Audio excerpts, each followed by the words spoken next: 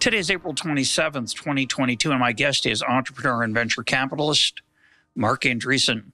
He's the co-author of Mosaic, the first widely used web browser, co-founder of Netscape, and co-founder and general partner of the Silicon Valley venture capital firm Andreessen Horowitz, also known as A16Z.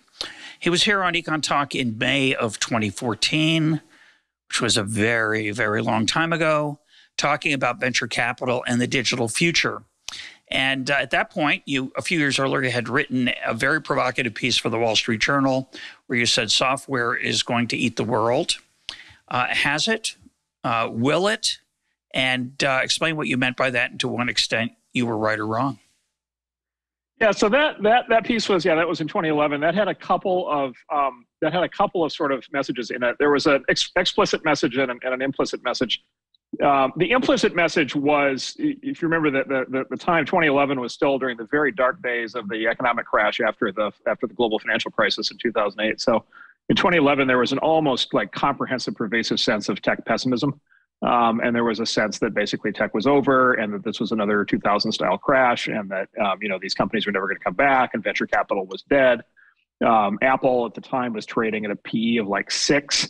I used to say, Apple was trading like a steel mill that was in the process of going out of business, as were all the other, kind of really good tech companies. And so there was just this pervasive sense of doom and gloom. And so one is I just wanted to put a stake in the ground that actually no, tech is not dead. In fact, tech is not going anywhere. And in fact, there is actually a big tech boom coming, which is what happened.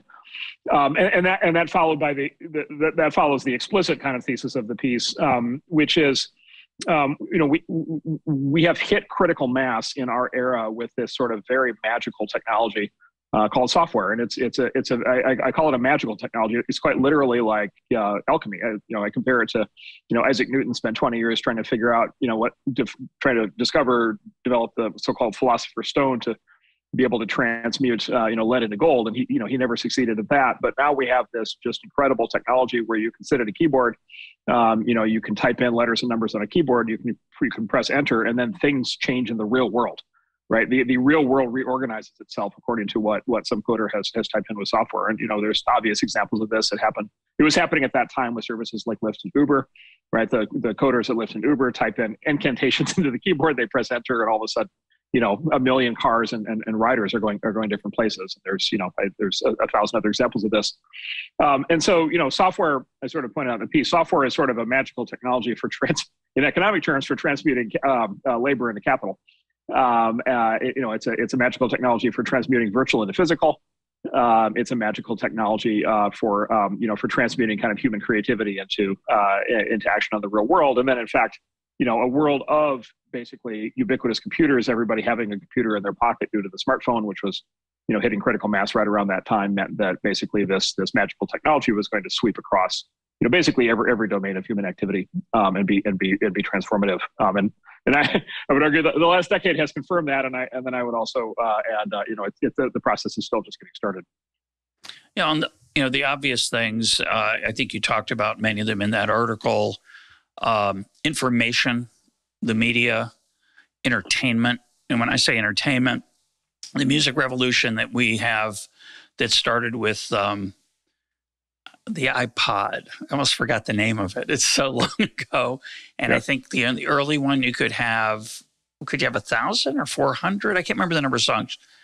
Can't remember. There are two marketing pitches. One marketing pitch was 1,000 songs in your pocket. And the other marketing pitch, the ad campaign was called Rip, Mix, and Burn. Oh yeah. Which meant you could rip your music, you could pull your music off of the physical compact disc, and you could transmute it into a mix. You could transmute it into software, reorganize it in bits, and then burn it onto its, at the time, a writable CD, or you could upload it onto your iPod. And that, I think that's pretty obvious. Although I don't think, I like to say on this program that we underappreciate how transformative that is. The ability to hear any song, almost any song I've ever wanted to hear at not the highest quality, it's true, but good enough for me, good enough for my 67-year-old ears. It is, it's simply glorious. But that's really just the beginning, because the landscape of movies changed like crazy and still is changing and is bizarre because software firms are now the center of the movie industry, or firms that are driven by software. Obviously, newspapers have been transformed, that piece of information. Books have been transformed, that part of the information landscape. So all these things have been incredibly revolutionary to the point where, a teenager today, we talk about things that are horse and buggy for you and me about what the past was like. But there are other things, and then finally, advertising through Google, and I would just say conferencing through Zoom because of the pandemic. These are things that just so transformative in so many ways. But there are some things that haven't gotten eaten yet. And I want you to think about that. I mean, the two obvious ones are healthcare and education. You wrote about them in the paper, in the essay. What do you think's happened there, and what do you think can still happen, might happen? Yeah, so this is the big critique that I would level against ourselves. The big critique I would level against ourselves, which is Silicon Valley, the tech industry, venture capital, startup founders. The big critique I would level against ourselves is all of the sectors of the economy that you correctly mentioned, are the ones that are being transformed by software. They're all small, right? If you look at a pie chart of gross domestic product, they're all small. And then, in fact, what technology does something very interesting. Technology drives down prices. Right, so technology is deflationary in the sectors that it hits, and so those sectors, in many cases, there's something of an effect where you drop the price, you increase demand, you increase market size. But by and large, what's happening is those sectors are shrinking in size, right? And the music industry has been through this severe kind of deflation. In fact, newspapers, you mentioned, like newspaper revenue is way down. So there's been this effect where basically revenue in those sectors has shrunk, and so those sectors are basically small and shrinking. On the other hand, you have these other sectors, and I, by the way, just the term I use to try to keep these straight is sort of the fast sectors are the small ones that have technology affecting them, very directly, and then are shrinking. And I call them the fast sectors because they're sectors experiencing rapid productivity growth, right? And so that's the first set. Then you've got these other sectors. You mentioned healthcare, education. I would also add housing. I would also add law. It's sort of law, administration, bureaucracy. And then I would also add government. And so to me, those are like the big five that I think about a lot. I call those the slow sectors. And the reason those are the slow sectors is, first of all, they're very big, right? They are the lion's share of GDP, if you look at the pie chart. And then to your point, like they're not being affected by technology to the same extent. In fact, arguably, if you go into the details, probably what you would find is at least some of them are actually experiencing negative productivity growth, right? And you can see that by just looking at administrative bloat, right? You see this in higher ed, right? The number of administrators has ballooned out massively in the last 30 years, whereas the number of professors actually hasn't changed very much. Same thing is happening in healthcare, right? Just this, we're sort of drowning in administrative costs. And so this so-called slow sector, slow productivity growth, slow adoption of new technology, probably negative productivity growth. And then as a consequence of all of that, rising prices, right? And so all of those sectors have the characteristic, right? Housing prices keep rising, healthcare prices keep rising. Healthcare, right? You know well, but healthcare now is like, a fifth of the American economy, right? And still growing, right? And then of course, education, the price of a 4-year private college degree in the US is going to reach $1 million. And it's going to reach $1 million in like the time horizon of those of us who have young kids. And so it is this tale of two cities. There's a long discussion to be had, of course. There's entire fields of study around basically what's wrong with these slow sectors.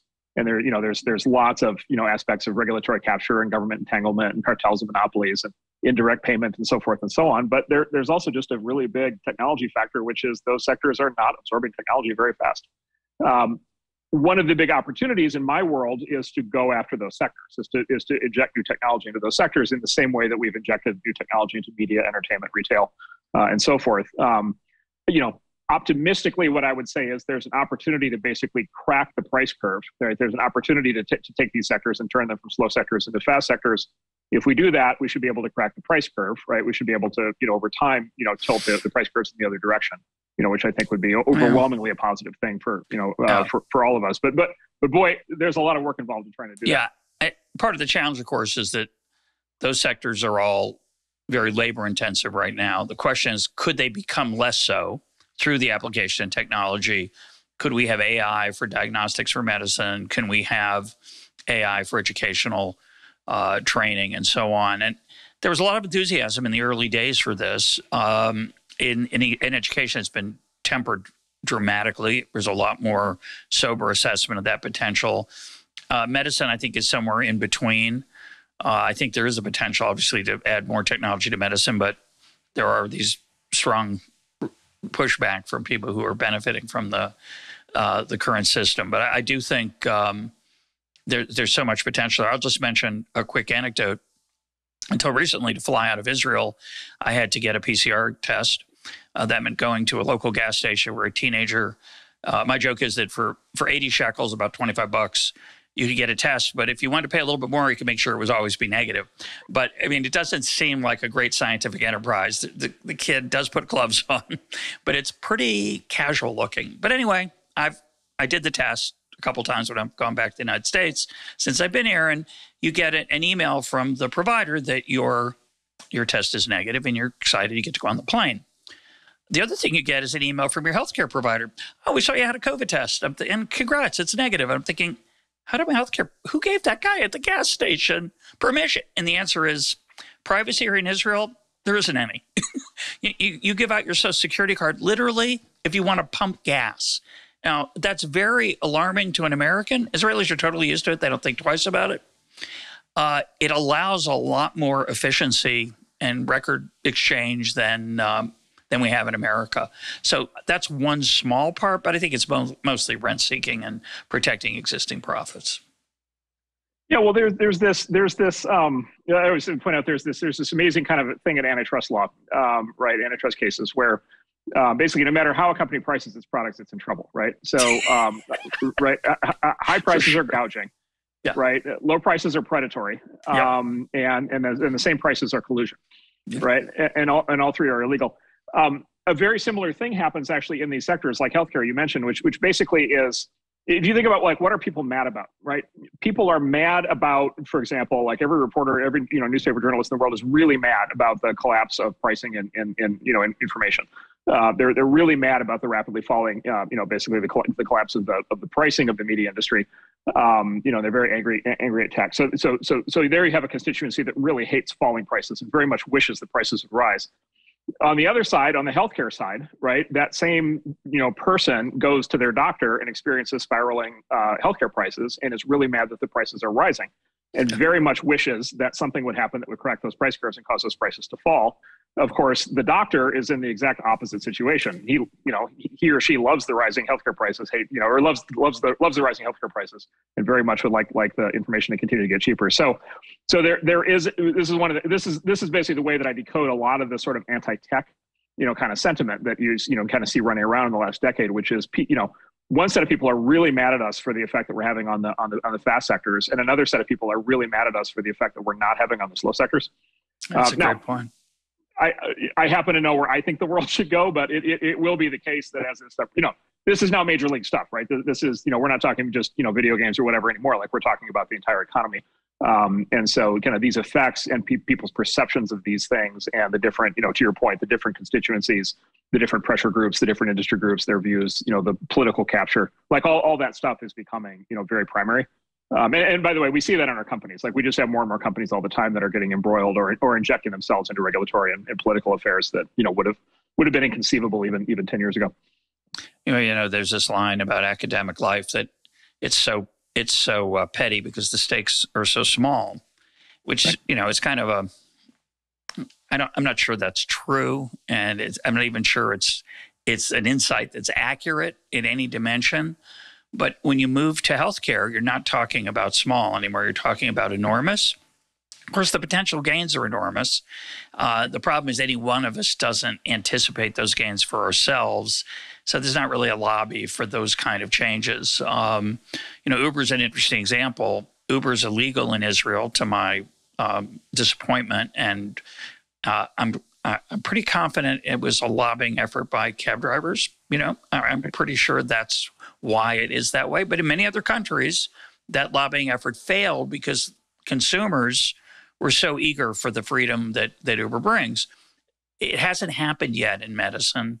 I think we have a reverence for doctors and the medical profession that is misplaced. I love doctors. I have many good friends who are doctors, but as a class, they don't understand probability uncertainty that well. They have other problems. So I don't see them as deities or even close. So, but I think a lot of people do, and it feels good. So that I don't think they're comfortable challenging that emotionally. I don't know. I think it's, I think you're right. I'd add to that, it's like a fear-driven, comfort-driven thing. And I like, there's a great example, which is right. Surveys, polling shows all the time. People absolutely hate Congress, right? Like, oh, there's Congress will have like a 10% approval rating. People love their congressman, right? And incumbent, re-election is like 90%. Yeah. My interpretation of healthcare is basically people hate the healthcare system, but they love the doctor. Yeah. Right. And that's, that's an emotional response, right? It's an emotional response on both sides, right? Which is, you hate the healthcare system because it feels big and scary and bureaucratic and like it's, a lot of times out to kill you. You love your doctor because, he or she is the person who's trying to save your life. So there's that. The macro, kind of the macro observation that I would make is that I think, if you chart, maybe we could put up for your listeners, but Mark Perry has this chart he keeps updated that he calls the chart of the century, which shows the price curves, right, of these different sectors, right, and it shows the sort of famously shows healthcare, education, housing as these spiraling prices, basically straight to the moon in red, and then these falling prices in the fast sectors in blue. And if you just chart that out, right, basically what you see is, going to the very basis of this conversation, what you see basically is the three markers of what, at least, in the U.S. we call the American dream, which is to say sort of a viable, reasonable, aspirational middle-class lifestyle. The three markers have and always have been: you own a house, you have great medical care, and you have great education for your kids. And if you have those three things, you achieve the American dream, and you are a successful, provider for your family. You are a success, you're able to, you're able to, provide your kids with a better life than you had, like that. And that's sort of that's the foundational kind of aspect of life in a, sort of middle class, kind of bourgeois, kind of world. And, other countries have their own articulation of it, but it's kind of those three things over and over again. And what we've done collectively, right, is, by having those be the three sectors that have these just incredibly rapidly spiraling upward prices, what we've done and what we're doing is pricing the American dream and its equivalent in other countries out of the reach of a lot of people. And it's just like basic logic. It's like, okay, what would happen if you ran an experiment, on politics, and you did that on purpose, and you were trying to see what political response you would generate? The response would be populism. Right. And by the way, the response would be left-wing populism, right, in the form of people who would want the government to step in, right, and fix this. And then the response would be right-wing populism by people who would want to overthrow the existing system and have a different approach. And of course, in our politics, that's exactly what we see. And so with my economic hat on, it's like, oh, this is just like straight obvious cause and effect. This is societal self-harm. We should not do this. I just have to mention, because you can't say it enough, it turns out. I love the line you said, and these things would get really, really expensive, and there would create a demand for government to get involved and fix it, which of course is what it's been doing for about 60 years or so. It's been trying to fix healthcare, fix education, and fix home prices. I wish we'd get a little more skeptical about that potential, but at a minimum, let's not pretend, I know you don't, but just for listeners, let's not pretend that those are private market things in total. There's a market factors, they're private in certain dimensions, but government's hand is very heavy. And it could be a coincidence that the three sectors we've been talking about are three of the sectors where government is most involved. It could be a coincidence. It could be reverse causation. It has to be involved. But anyway, that's a longer conversation we're not going to have. But your basic point is that I like this. The self-harm is not far from the truth, I think. Yeah, and in fact, when you look at, I'll just make one more point on this because our companies live this every day. When you look at how the government tries to help in these three sectors, right, what you see basically is the same pattern in each of the three sectors, and it has two parts, and the two parts are restriction of supply and subsidy of demand. Yeah.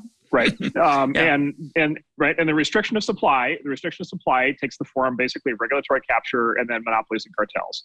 Right. And in education, just take education as an example. Education is very straightforward on this. K through 12 in the U.S. is a government monopoly. And then the university system is a cartel. And we know the university system in the U.S. is a cartel because access to federal funding for a college or university is controlled by what's called accreditation. and the accreditation agencies are run by the existing universities, right? And so it's a self-governing cartel, and hospitals, lo and behold, hospitals starting a new hospital in many states requires existing hospitals to say it's a good idea. Yeah.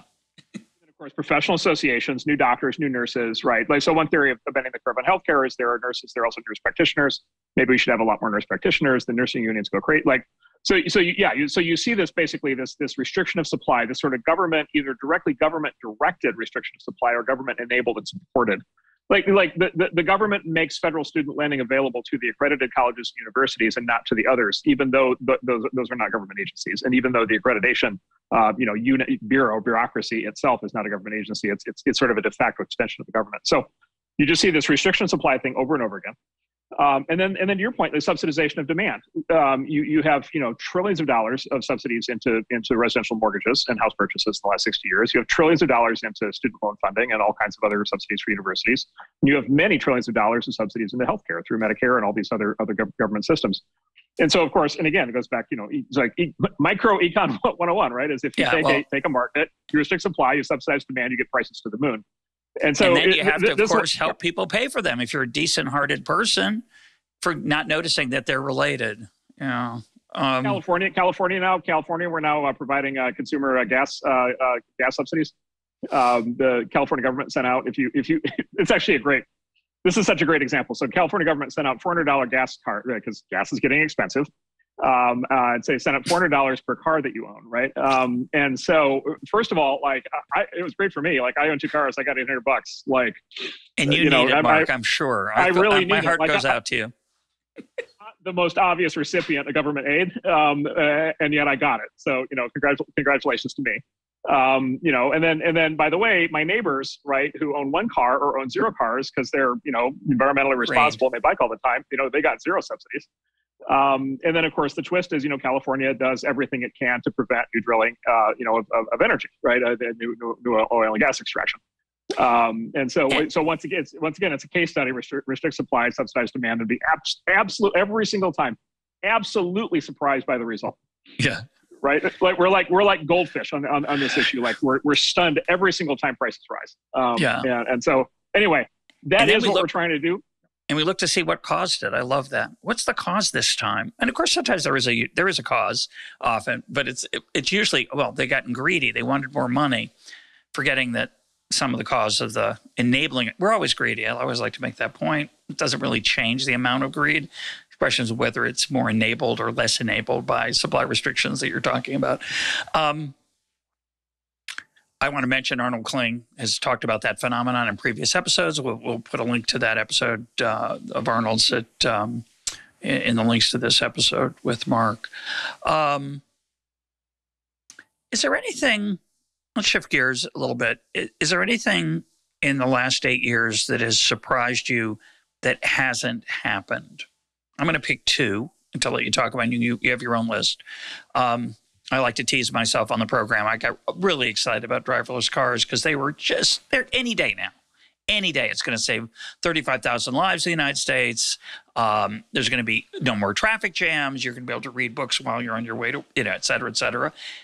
I don't know if it's ever coming. The timing certainly misled me. And the second thing would be Bitcoin, which, and the blockchain your firm has made very large investments in trying to make that a reality. I would say it is very much an open question. There are people who think it's God, and then there are people who say it's a scam, and it's only a matter of time before it all goes to zero. I'm agnostic. I think it could be a game changer for the world. I'm talking about Bitcoin, cryptocurrency now, not the blockchain. They are different, and you'll talk about both. But I'm surprised that it hasn't happened. Whatever the outcome is going to be, it's still, to me, up in the air. Could you talk about both those and whatever else you think has surprised you? And let me know if either of those has surprised you. Sure. Yeah. So I'll start by saying, look, I live in the future. So for me, these have both already happened. And the rollout is just a matter of kind of incremental progress from here. So I'm excited about both of these. Excuse me. Let's see. Take a couple. So driverless cars, we can talk about a lot. Driverless cars. Look, it's a big deal, right? Because a lot of the art of the driverless car is the edge cases. right? And so what happens in a rainstorm in a construction zone when there's police everywhere? Like what do you do? You call this edge cases? Is that the phrase you used? Yeah, sorry, edge cases, right? Exactly. Like human drivers are terrible in many ways. But one of the things that we're good at, right, is when we pull up, the construction site's the classic example, right? The road, there's a road and it is there and it's on the map and it's great, but it's under construction. And now you've got, people with various states of, construction workers paying attention or not paying attention, trying to direct traffic. And so, the car needs to be able to process its way through that. And so yeah, these are the edge cases. It's like the last whatever. It's one of those like Zeno's paradox things. The last 5%, takes the longest or something. And so there's a lot of work being happened. A lot of smart people are working on this. The work continues. There are driverless cars on the road right now giving rides. There's a couple companies, including one of ours, that have this. They're up and running, and I think it's in Phoenix with a fully autonomous robotaxi service. There's a rollout. I think Cruise, the GM unit, is rolling out in San Francisco right now. So they're making steady progress, and then there's also just the progress Tesla's making, right? Which is not one of our companies, but the Tesla capability keeps getting better and better, and they kind of show that statistically through the accident rate continuing to fall. The per mile accident rate of the way you measure sort of car safety overall is accidents per 1,000 miles. And the Tesla driverless system already is it's quite a bit superior to a human driver and getting better. So there's lots of progress happening on that front. We're still very long-term confident on that, but it is complicated. It's one of the harder problems, and so it's taking time. Bitcoin cryptocurrency, I think it's hit critical mass in a much more, it's not universal yet, and it's not everybody using it, but like the numbers and the activity levels are getting to be quite large. And then I get into the details in that a little bit, like the things that are already working. So Bitcoin as a store of value is already working. Like the market cap of Bitcoin, today I haven't checked lately, but the market cap runs kind of $500 billion to $1 trillion of sort of embedded value. And so people are using this, and there's more and more examples of people using this in countries all over the world. Especially when their local currencies get into trouble. And then there are, three sort of big use cases of cryptocurrency on top of Bitcoin that are really starting to become real and are starting to see a lot of activity. So just quite quickly, one of those is so-called DeFi, distributed finance, and some of those capabilities are starting to get quite large. Second is there's this whole wave of what are called NFTs, or non-fungible tokens, unique digital assets, and that wave also has gotten quite large, and there's quite a lot going on. And then there's a third category, which is gaming. The entire video game industry looks like it's going to get upended by this new model, and then by extension, more and more of the media industry. We're basically very active in these sectors, and a very large percentage of the very smart people working on games, virtual worlds, metaverse, kind of all these new areas of entertainment and experience. They're using this technology as a foundation. And so those are sort of four, I would say, pretty mainstream use cases that are already getting pretty big. And then there's dozens more in the pipeline with a lot of smart people working on this. Could you talk a little bit about, we had a great episode on gaming and how extraordinary it has become.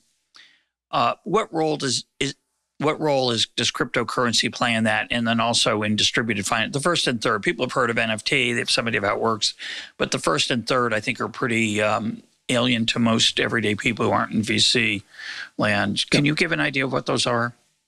Yeah, start with talking about the importance of gaming. So, gaming always sounds, video games, virtual worlds, it always sounds like it must be one of the more trivial kind of things that's happening, because, it's like video games are, you kind of have this psychological kind of thing for a lot of people where it's kind of, it's kind of a lark and maybe not that serious. But it turns out video games are quite important, and for two reasons. One is, as a consumer medium, video games are bigger than, the ones bigger than film, bigger than TV, bigger than music, right? Bigger than news. It's a very large industry.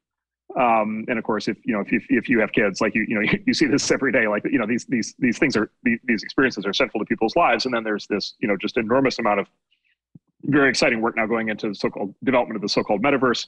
We can talk about that, and so that's sort of a video game environment, writ large, with potentially very, very big consequences. So it actually turns out to be quite an important industry. It's a major U.S. export industry, and so it's on the very vanguard of kind of U.S. economic global success. And then the other thing that's always important about the video game industry is it's on the technological leading edge, and so it's the place where a lot of new computer technologies get rolled out to consumers for the first time.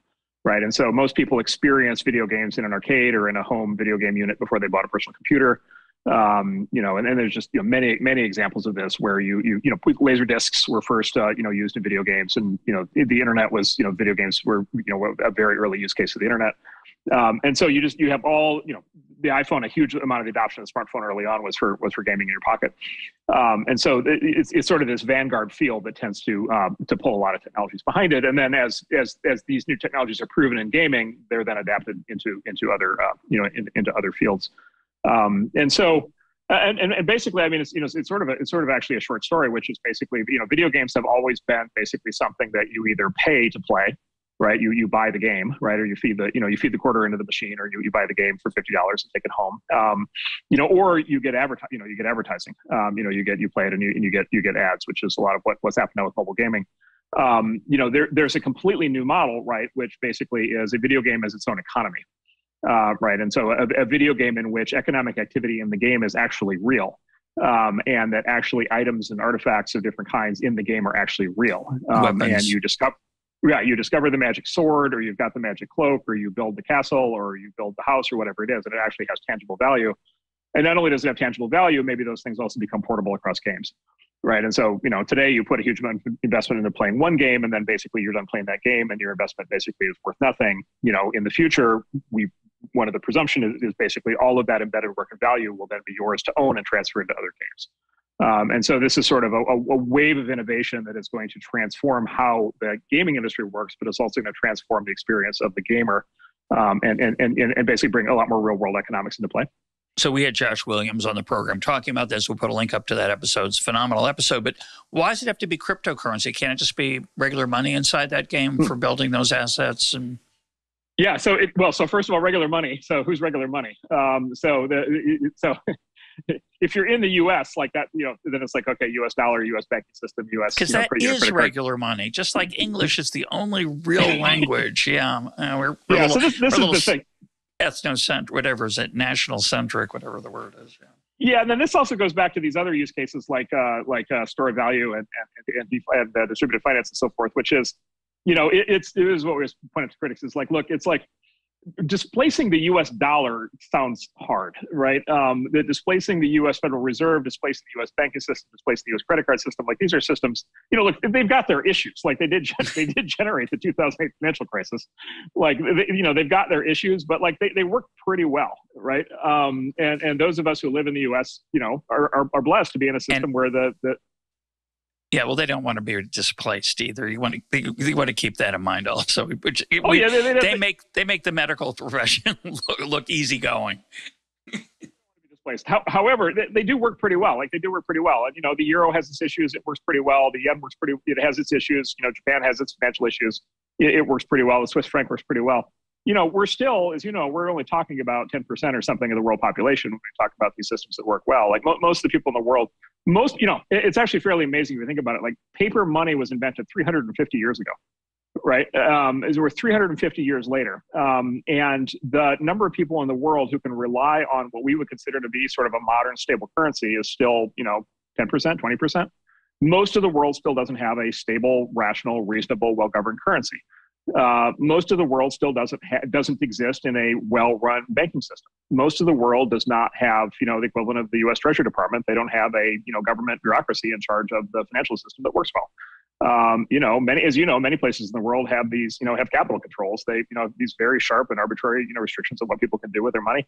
You know, and then they do all kinds of arbitrary things to their citizens all the time. And, you know, it's like, you know, you see this, it's like, every year, like there's some major panic meltdown. You know, it's one year it's Venezuela, the next year it's Argentina, the next year it's Greece, the next year it's, you know, whatever, Turkey. And we just cycle, you know, globally, we cycle from, you know, sort of financial catastrophe to financial catastrophe.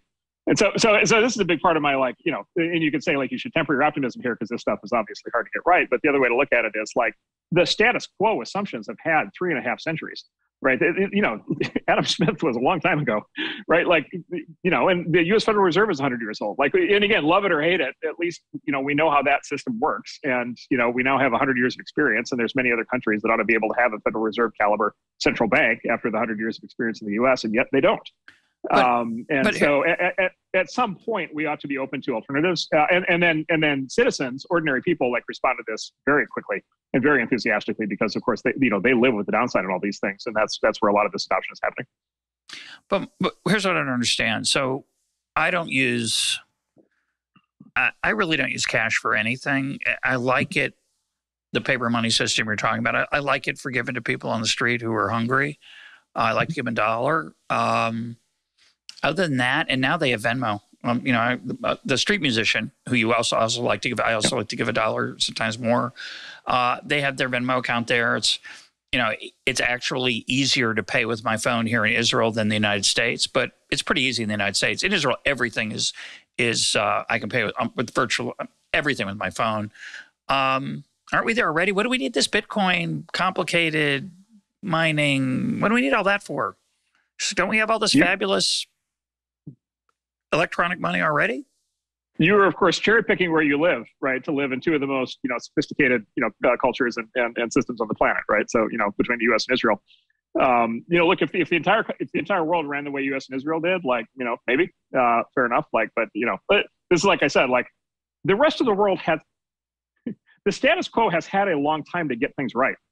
Right. And so when the status quo has had hundreds or in some cases thousands of years to get things right, and yet they have chosen collectively to not get things right, at some point there should be alternatives. And so that's where a lot of my enthusiasm comes from. Let me broaden out the theory as to why this whole sector is just interesting in general, which is that this whole sector is interesting in general because I something I really believe that I've written about basically is that this is the other half of the internet. This is the other half of the internet that we basically didn't do up front, that we didn't do 30 years ago. When maybe we should have, but I would argue I was there at the time, and we didn't have some of these new technologies, so we didn't quite know how to do it. But and the way I describe that is look, the internet was a gigantic advance in networking of data, right? And just again, going back to our example here, the internet was not the first network of data. There were many networks of data that existed before the internet, and you could go buy a network of data from IBM, or you could go buy one from Apple, or you could go, France had a consumer online service in the 1970s, predating the internet, called Minitel. That the older French people still remember, and it actually worked really well. And a lot of people in France, when the internet came along, they were like, I don't know why we need this thing. Minitel works fine. And then even in the US, we had these services like America Online and Prodigy and CompuServe that work quite well, that people were quite happy with. This internet thing seems weird and different. I have to set up my computer differently. Why would I do this? What the internet did was the internet was a different kind of network. It was a different kind of capability. It was not a centralized controlled system, right? Famously, it was not that, and still is not that. What it was decentralized and permissionless, right? And so decentralized meaning it did not rely on any single government to provide, right? Like the French government provided Minitel. The internet was not provided by any single government. And then any company could go into the internet business, right? And any company could go into business of connecting people online. And that's the decentralized part. And then the permissionless part is really important, which is the internet had what's now famously called permissionless innovation. And this was a huge breakthrough at the time. People forget this. This is a huge breakthrough at the time, which is anybody can build a website. And by the way, this is still true today. Anybody can build a website. Anybody can build a website. You and I can build a website this afternoon, have it up and running. Everybody in the world can get access to it. Nobody can stop us. That is not how any of the previous networks worked. Go ahead. No, would you say it's underappreciated? I don't think about it enough. It makes me sad. Right. If you want to build a house, if you want to start a business, if you want to do anything else, you've got all these barriers, all these permissions, all these permits. Start a website yesterday. Yeah, it's great. That's right. And if you think about it, even today, right? If I want to do a mobile app, I need Apple's permission, right? I need Apple's permission. I need Google's position to get it in the App Store. But if I do a mobile website on mobile Safari, on Apple Safari or Google Chrome, people can just access my website. So this permissionless capability is still there. It's still incredibly important and powerful. It's still a big contrast versus the status quo. But it is because then it's the thing that caused the internet to win, right? It's the reason the internet won, and the reason nobody remembers all the prior networks anymore, other than me. Is because the internet won because the creativity that got unleashed by permissionless innovation meant that you had, a million times the intellectual candle power going into creating all of the use cases, all the great things for people to do. And, those included all of the big internet businesses that we know today and all the things we like to do online. And so, but what we had was, we had a decentralized, permissionless network of data. but without trust, right? And this is sort of, again, the internet's kind of famous for this. There's no trust. Like there's no, like, you know, it's the famous thing on the internet, nobody knows you're a dog, right? The famous cartoon, which is like, there's no sense of trusted identity on the internet. There was no internet native money, right? You know, to this day, if you want to like access money on the internet, you're still plugging in your credit card number and like dealing with all that stuff. There's no internet native money the way that there's internet native data. By the way, core internet services like email, like that really ought to have a built-in concept of money. There's still no built-in concept of money. So there's these huge incentive problems, right? So for example, spam, like the reason spam is a perpetual problem with email is because of the economics of spam. It's free to send 1 billion emails. If you only have a 0.0001% conversion rate on the people that you're trying to trick, right, it's still cost effective to run a spam campaign. If we had micropayments on the internet from the beginning, right, if we had internet native money from the beginning, we would have had a system where sending an email would have cost, let's say, 1,000th of a cent, right? So from a consumer standpoint, nobody ever would have noticed or cared. You spend a penny a day or whatever to send all your emails. But it would have killed the spam industry like right out of the gate. We never would have had the spam problem. And then rolling into social networking, like the same thing would have happened. You know, we never would have had a lot of the downside things you see on social networking. So we didn't have internet native money. We couldn't build economics into the system. And then we couldn't build any other applications based on trust, right? So we couldn't have internet native transfer of money. We couldn't have internet native store of money.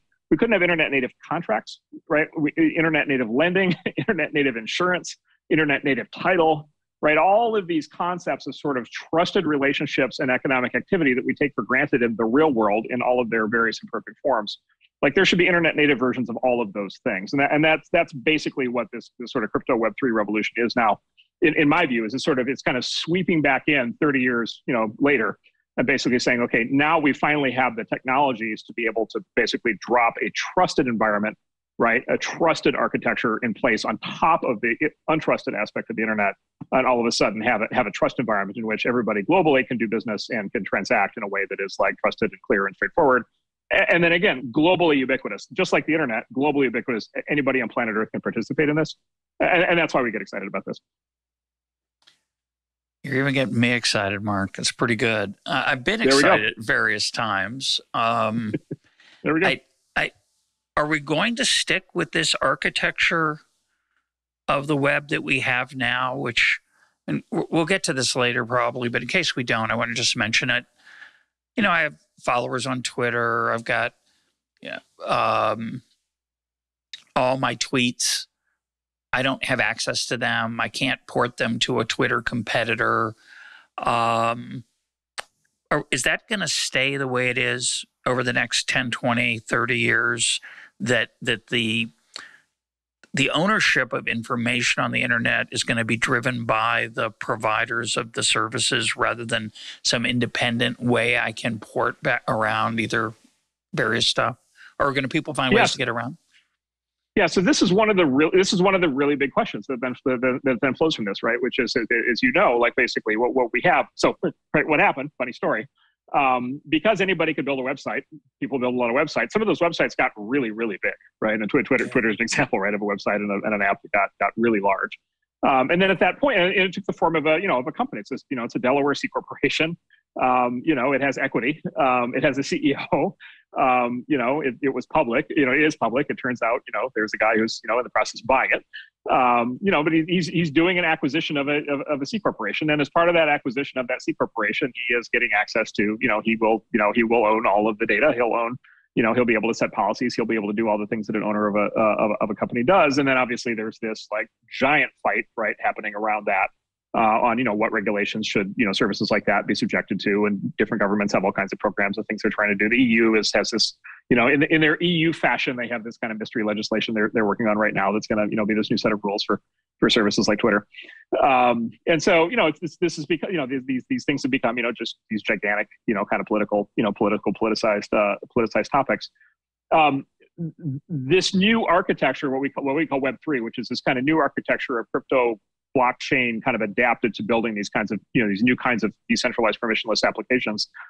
There is a new generation of entrepreneur there's a whole bunch of these now that is basically trying to build decentralized, permissionless, non-company structured alternatives to all of these systems, to all of these centralized, kind of corporate systems. And so there are a whole bunch of entrepreneurs trying to build, for example, decentralized social networks. on the blockchain. And in the new model, it would not necessarily be a company. It wouldn't necessarily be a Delaware C corporation. It wouldn't necessarily have equity. It wouldn't necessarily have a CEO. It wouldn't necessarily have a headquarters. But it might be, in the image of like Bitcoin and Ethereum, what might it be? It might be a network, right? And it might be a decentralized network.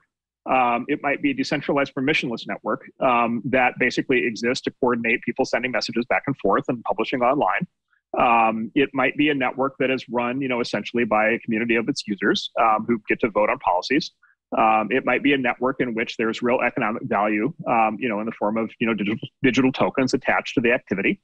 It might be a network in which, you have the ability to fork. If you don't like the policies, one day you can fork it into a new version. You can set different policies. It might be a network that interoperates with other networks. And so you might have multiple of these that actually exchange messages with each other. And this might happen in this new internet native way of structuring economic activity. It's sort of much more kind of, let's just say, like authentic to the basic fundamental assumptions of the internet. And again, the important thing here is we didn't have the technology to let people do this between 1985 and 2009 when the sort of internet first got built. We didn't have blockchain. We didn't have this sort of concept of distributed consensus, these ideas. But now we do. And so now there, at least in theory, there are new ways to build these things. And there's, God willing, like there's now going to be a big competition, right? There's going to be a big competition between the centralized providers, right, who are trying to adapt and react in different ways to all the pressures they're under. And then there's going to be a lot of new efforts that are decentralized. And hopefully, right, aspirationally, the market will decide the outcome. So one of the things I talk about in here sometimes in my ignorance, and you probably actually understand this, so this would be really good to ask you. I really like Evernote. I like Medium. I have my own flaky set of favorite strange things that fill my day in certain ways. And I worry that they're going to go out of business. I have a lot of really useful things I've stored on Evernote, but they're just a corporation. They could go bankrupt, they could quit, they could shut down. And I've thought for many of these, couldn't they stay somewhat as they are, not improving constantly, which is what shareholders push for, of course, but merely staying as a useful technology. Now it's got to interface with whatever new version of the browser comes along. So there would be a community of people who care about it, who would be entrusted, with keeping it compatible with the latest iPhone. But it could be that's just too darn hard. And some companies might find ways to offer me an opportunity to port my old Evernote data into their new app, or maybe I'm just stuck. What do you think is going to happen there? Is that a viable possibility, a sort of public? I mean, I think about Wikipedia. Most economists would have said Wikipedia is not possible. It's run by volunteers. It's going to be awful. Well, it's not awful. People care about it. It's flawed, but everything's flawed. And similarly, Evernote without a profit incentive, or Google search engine without a profit incentive, or with a different kind of profit incentive than the ones that are out there, are they going to continue to innovate, or will they just be kind of static? Will this Web 3.0 thing allow this permissionless innovation if there's not a corporation, but it's, quote, merely a network of users? Tell me what's going to happen. Yeah, so just practically speaking, so one of the things that happens, there is a world of private equity. There's a world of basically companies and funds that actually buy old internet properties and just continue to run them into perpetuity without changing them. And so you mean like AOL email still runs, right? Like Yahoo Mail still runs, right? These right? Well, and if you trace the ownership, I think at this point they're both owned by Verizon, the phone company, but that's honestly pretty arbitrary, and they could get sold to some other private equity firm tomorrow, and you probably would never know. You would never notice, and they'll just continue to run those services, essentially forever, as long as there's a little bit of cash flow they can milk out. So in practice, private equity fixes some of this. The other thing that you see, though, which is very interesting, because there is this concern on digital obsolescence, right? Old formats, kind of no longer work and so forth. There is actually this very kind of thriving internet kind of niche underbelly world of so-called emulation, right? And so you're old enough like me. Like, what was your first computer? What was the first computer you owned? I had the Mac, 1984. The Lisa, I don't even know what I call it. I don't remember what it was. An SE. No, that was later. The original Macintosh? The original Macintosh. Yeah, I had the original Macintosh. I could write a 12-page document on a floppy disk that I liked it because it wasn't floppy. It was like it was stiff, not like those IBM things. They seemed like they were going to get broken. But I had this stiff square card, and if I needed to write a 24-page paper, I had to break it into 2 documents. That was my computer. It was 1985, I think, 84, 85. So you can go on the internet right now, and you can go to Google and you can type in, Mac 1984 emulator, and it would take you to any number of websites. And on those websites, they will have that same Mac that you had back then. They'll have it running in what's called emulation. They'll have it running in the exact same software, running the exact same way. You can run that in your web browser today. If you happen to have an old, document, whatever, you can upload it into that emulator, and it will recognize it and process it the same way your computer would have in 1984. They have emulators online. I used New York in those days. When I see it now, it's a burst of nostalgia. Those were fun. Those fonts were a big deal. That was a big advance in those days. That's not publishing, right? Exactly. Compared to that DOS system that IBM had with the little green text on the black screen, I thought mine was, I was living in the Louvre. Yep, exactly. And so it turns out there's a whole basically hobbyist world. And the hobbyist world basically is reconstructing and letting all these systems basically live in this sort of digital heaven, right? And so you can go online and you can play Nintendo video games from 1982. You can play Atari, whatever, console games from 1978. You can run a TRS-80 Model 1, spreadsheet application from 1978 online. You can run a Commodore Amiga, game from 1987. You can run whatever you want. Like these are all up there. And I would say they're at various degrees of legality, because these are in theory, it's copyrighted software, but Apple's not making any money selling you a 1984 Macintosh anymore. So in practice, he's kind of running this kind of shadow mode. But there are these hobbyist movements, and it's it's the same way. This might sound mean, but I apply it to myself as well. People still ride horses, right? They still ride horses for fun. They still drive old cars for fun. They still listen to old music, old records for fun on, old restored Victoria. Yeah, you can get a part for a 1984 Honda Civic, easily. And I think our friend Kevin Kelly claims that every single tool that's ever been invented can be purchased today, right? Even though they're quote obsolete, you can buy anything. And they're still being made. He claims they're still being made, by the way. Yeah. And a lot of them are being handmade, right? Well, so a lot of them are being handmade, right? And it's not just nostalgia, right? It's art. What happens basically if you look over time is obsolete technologies become art, right? And so at one point, the ideal of musical instruments that that was the violin was a new technology at one point.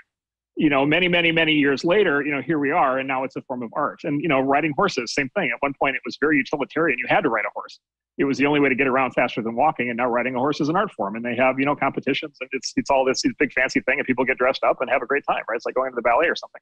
Yeah. And so, these old technologies become art. They're a core part of our cultural inheritance. And then, exactly right. And then, by the way, the internet, again, prosaic but important. The internet is is basically the glue that then ties these communities together, right? So everybody interested in reproducing ancient steam engines, or everybody interested in horse riding, or anybody interested in original person computers, they can find themselves and form hobby communities online. And in practice, that's the way a lot of these things now work. And people love this stuff. It's fantastic. It's our assembled cultural heritage. It's the same reason we like old books and plays and music and movies and everything else. And so on that front, I do think these things will tend to live a lot longer, than people think. One of the stranger things is that in the old days, there were sort of 3 ways to live longer than your lifespan. You could write a book, you could plant a tree, you could have a child. There might be some more. You could build a house, I guess, that someone could, maintain. It might last for a while. The internet does promise a different kind of immortality potential. I don't think we've really tapped that yet. I'm shocked at how precious my photographs are to me. And they may not be precious to my children. I don't know if they'll want them, but they might want 100 of them. I have tens of thousands. They might want my favorite 500. It's interesting that there must be someone out there right now creating a heaven for those digital memories, right? I assume there are a lot of people out there doing that. Well, not only that, I'll give you, so there are these new technologies. We just talked to a company the other day that has this new technology. If they will be able to, your descendants, this is awfully, I'll start by saying this is awfully profound for, 10 in the morning California time, but I'm gonna go for it. Because I know you're getting into the profound hour where you are, late at night. So, look, your descendants 500 years from now are going to be able to listen to your recordings. They're going to be able to listen to this recording and the hundreds of hours of other, thousands of hours of other recordings of you that are still going to be online. And then they're going to be able to synthesize your voice, right? Right, and they're going to be able to have you, for example, they can have you and your voice narrate those photographs, right? And so they're going to be able to have these sort of. We're going to have this tangible, this internet memory kind of effect. We're going to have this tangible sense, for the rest of human civilization. I think we're going to have this tangible sense that the past is actually something that can stay with us. There's a lot of controversy around this, right? Because there's this whole debate. There are various laws in various countries now about the so-called right to forget, right? It's actually swinging the other way, right? Which is like if you do something wrong in your life, it may never vanish. But to your point, the other side of it is, things that happen online, I think are quite likely to get preserved forever. And then look, it may be, and again, not to get too profound, but like it may not be your kids who want the photos, but again, your descendants in 500 years very well might want those very badly, right? And they might want. I mean, imagine if we could do that. Like, imagine if we could actually reconstruct in detail what our ancestors were doing 500 years ago, or what they were doing at the time of the formation of the American Republic, or what they were doing during World War I. Like that, these are powerful ideas. And all of a sudden, like that's going to be possible in a way that it just hasn't been before the rise of software. Yeah, what's fascinating to me, I've mentioned this before in the program, I grew up thinking I would inherit my father's library, which I worshipped. It was so important to me. And as my father got older and as the world changed, it was very sad to me that I had no interest in his books. I had to lose a third of my books to move to Israel, and I suspect I'll give away another half. And I've got 250 probably books on my phone right now, and I love reading books on my phone. I love paper, brick and mortar books better, but I love reading on my phone, which is bizarre. Reading books, not articles, books. I enjoy it. And then I figured, well, I'll get my dad's books, and then one of my kids, maybe they'll fight over none of them want my books, right? Now, my photos might be different, but it might not be. There's sort of there's a fascinating surfeit of information here. And it's true, I'd like to know something about my ancestors 500 years ago, but it's kind of like the biography of Churchill. Which one is it? Darn, blanking on it. But the official biography of Churchill, you can find out what he did on a Tuesday in June of 1943. Well, I don't want to read that book, actually. I'm going to take the different one. So I don't know what that's really. We'll find out. Our culture will evolve to figure that out. There is a book. Have you read into the book called No More Champagne? No. It's a book called No More Champagne, and it is literally, it's a book. It's entirely, it's the history of Churchill's personal finances. And it's actually an incredibly entertaining book. It actually takes this documentary evidence and actually is this very entertaining narrative. Because like a lot of public figures, actually the current UK Prime Minister has a very similar kind of thing going on.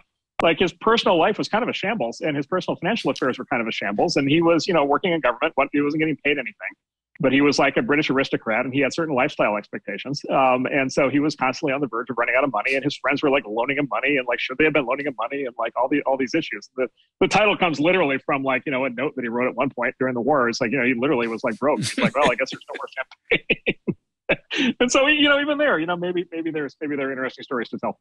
Yeah, it could be. I get the feeling you still like your job. Is that true? Yeah. How long have you been a venture capitalist? That's full time since 2009, so 13 years. It's a long time. And but is it boring? Is there anything boring about it? No. So the big thing is it's endlessly stimulating. This is kind of the great kind of good fortune of being in the job is we get thousands of the smartest people in the world walking in the door every year, and they just tell us everything, right? And these are legitimately the smartest, highest IQ, highest educated, most trained, most specialized experts in every conceivable field you can imagine. And then they also happen to, of course, if they're talking to us, they have entrepreneurial personalities, and so that they want to do new things in the world, and they have ideas. And then it's literally, and it's across all these domains. Like it's no longer just computer stuff or video game stuff or whatever. It's now it's a lot of the conversations are about these issues we talked about today: healthcare and education and the future of society. And and all these, and all, politics and all these things, because technology now cuts into all these fields. And so we get to learn from them. We get to help them, in their lives and their careers. We get to help them build companies and products. We get to see, a lot of them don't work, but some of them become very important.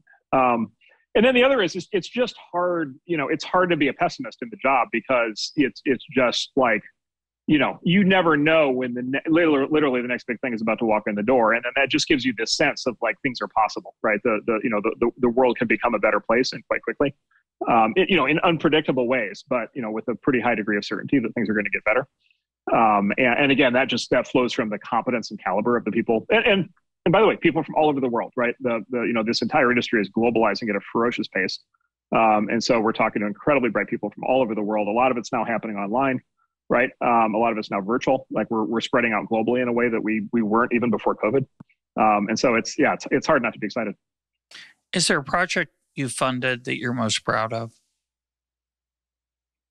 Or three? Or is that too personal? What's your favorite? Yeah. What's your favorite child? Yeah.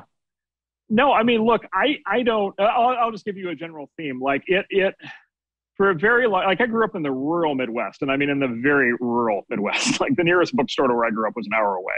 Right. And that was an 800 square foot bookstore. So this is not, now we should describe it as a culturally rich environment. For a very long time, to kind of have access to culture and information and intellectual activity, and then economic opportunity, you needed to be in a big city, or you needed to be in a college town. And that was certainly the case, still when I was growing up.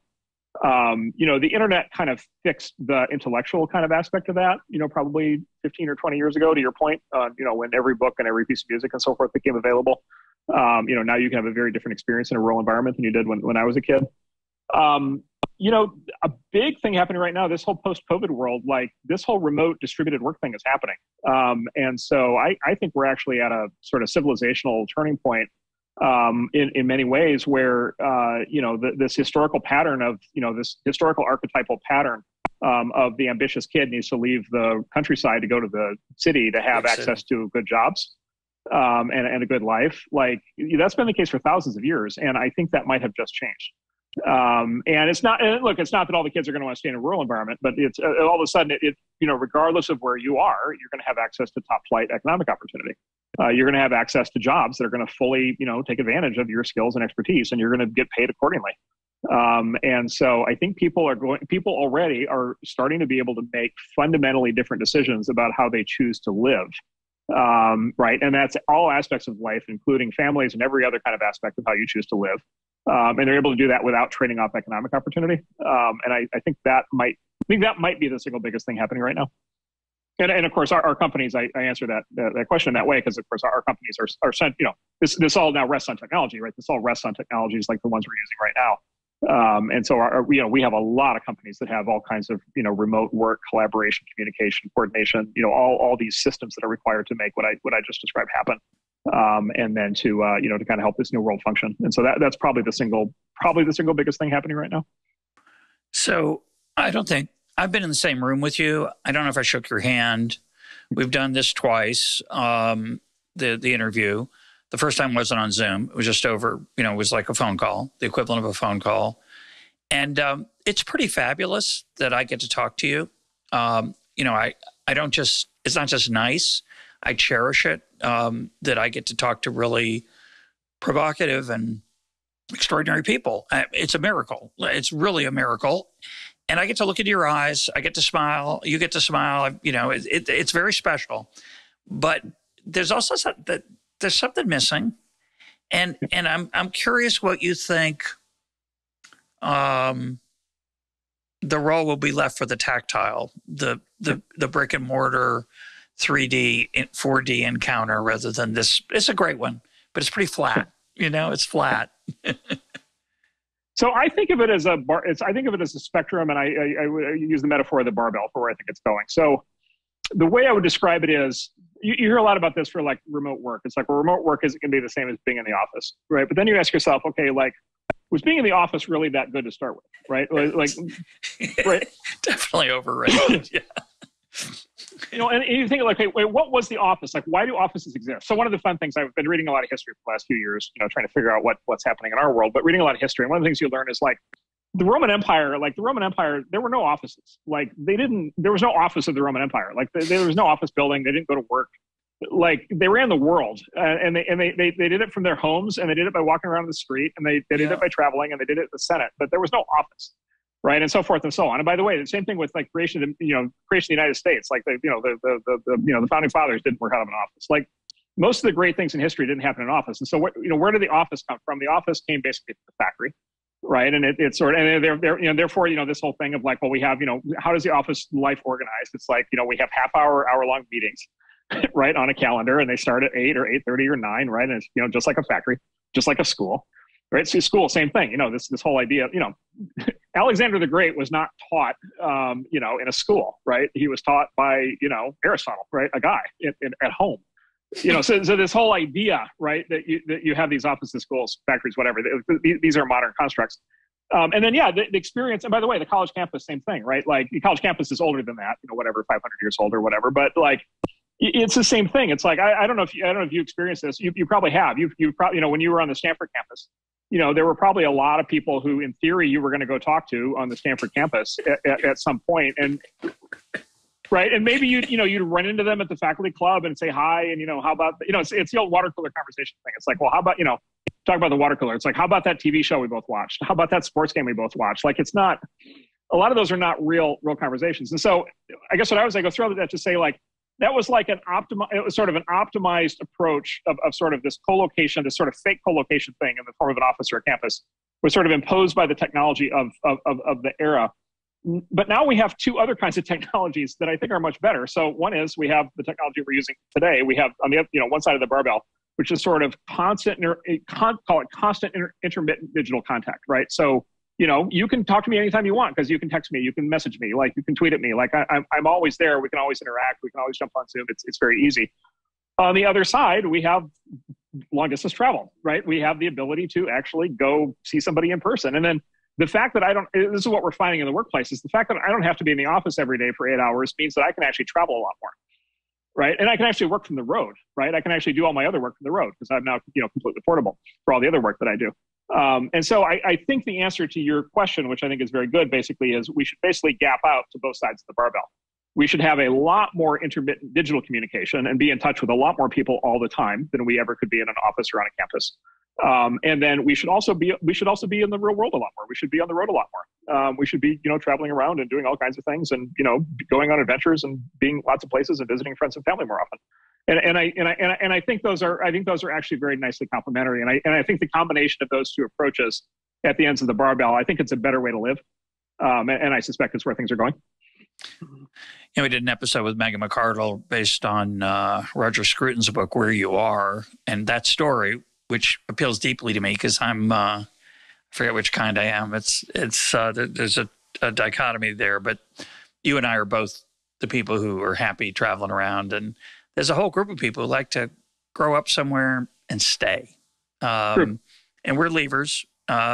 You left the rural Midwest. I left the South and then suburban Massachusetts. And I've been all over the world, taught in a bunch of schools. And I wouldn't have had it any other way. But not everybody feels that way. There's a strong human impulse toward home, and home is a physical place. And for you and me, home is our Twitter account, which has got to be one of the weirdest things of all time in human civilization history. Does that mean you have to leave that noise? I do. Unfortunately, yes. But yes. Okay. Should we? Can we close and talk for 2 seconds about Elon Musk? Oh, so let's do quick. It's hard to do the quick version, but let's try the quick version. Yeah. Tell me, so we're almost out of time. Tell me what you think about this brouhaha over, to use a very brick and mortar world, over a very rich man buying a very important information source called Twitter, and then making different rules than the rules they're making, and maybe rules that are different than the government's rules. And what are your thoughts on that? You've been writing a lot of interesting things on Twitter about it. Yeah, well, I will start by saying something. I know this will shock you. This is not the first rich man in history to buy a critical information source. in fact, there's a rather long history of this kind of thing happening. And in fact, virtually every information source we have today, there's a very rich person at the head of it who either owns it or controls it. Yeah. And so, starting with the Sulzbergers and working your way through the hierarchy. So, so on the one hand, there's a bit of a crocodile tears thing, happening where people are, or I guess a Casablanca thing where people are shocked by the gambling is happening in the casino. Yes. Rich people are going to buy things, given these things. There is that. Obviously, that's not what people are upset about. People are upset about the fact that he is pro free speech. And we live in this to me, completely bizarre moment where, the great and the good among us have decided that free speech is not good, but bad. And that somebody who is, staunchly pro free speech is therefore bad. And it's this, in my view, it's this extraordinary ethical and moral regression, that's kind of happened over the last 10 years. And it's been almost, completely not talked about because the people who talk about such things are in on it. They're a part of it. Nobody's advocating for speech restrictions more than journalists, which is just a completely bizarre turn of events. Yeah. And so here you have a guy, he and I happen to be, I think we're both 50. We happen to be the exact same age. I won't speak for him. I'll just say it was completely normal for kind of, well-intentioned liberals of, our generation to just consider, to have the classic ACLU view on free speech, which is free speech is good. And it's encoded into the Constitution for a reason. And it's deeply entrenched in our culture for a reason. And it's, incredibly valuable. And that basically all social progress of all of recorded history has come from people being able to express themselves. And that these are very hard-won, both legal and cultural rights that we have. And so to me, it's inspiring. It's inspiring to have a guy, like that step up and say, look, I not only believe this, but I'm going to put my money where my mouth is and do something about it. I don't know anything about, I don't know anything beyond what he said publicly, but in public, he's been very strong on this so far. And I think it's great. So you think it's going to be more than we're getting an edit button? I think, yes, he is going to, yes. Well, this is the Elon. So the good news with Elon is you now have a lot of game film, as we call it in our world. You have a lot of game film. People have, Tesla, Tesla's the, it looks the most valuable car company on the planet, builds the best car. It's amazing. SpaceX is completely revolutionizing, all aspects of space, aerospace. They're doing just absolutely extraordinary things. Who knew you could land a rocket on its butt? Right, that. I don't know about you, but that took me that legit took me by surprise. I would not have assumed that you could land. Maybe a parachute, maybe whatever. But no, you can actually guide the rocket down like that and land it on its rear end, and it stays upright. That's amazing, right? And so his, he'll do what he does, but it's hard to believe that his impact will be minor. I guess I put it that way. My guest today has been Marc Andreessen. Marc, thanks for being part of EconTalk. Good. Thanks, Russ. An honor.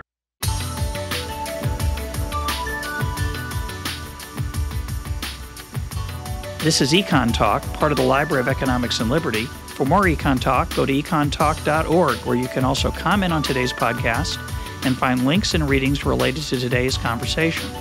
The sound engineer for EconTalk is Rich Goyette. I'm your host, Russ Roberts. Thanks for listening. Talk to you on Monday.